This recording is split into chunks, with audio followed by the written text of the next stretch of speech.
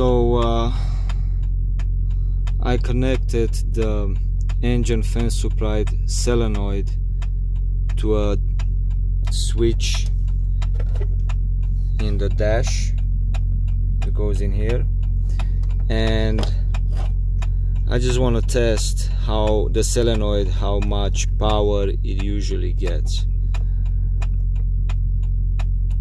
So while the engine is off, there's no power going from the ECU to the solenoid, but if I start it up,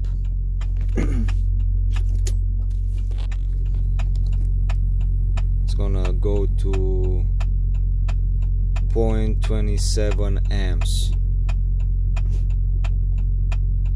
So when the ECU applies power to the solenoid opens the air to the engine fan clutch, and the fan turns off. So when the fan gets air, it turns off. So when the ECU sends power to the solenoid, it's actually turning off the fan. So the natural state of the engine fan is on, and it needs to get air from the solenoid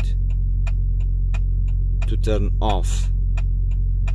And the solenoid is controlled by the ECU, and it takes about 0.27 amps of power.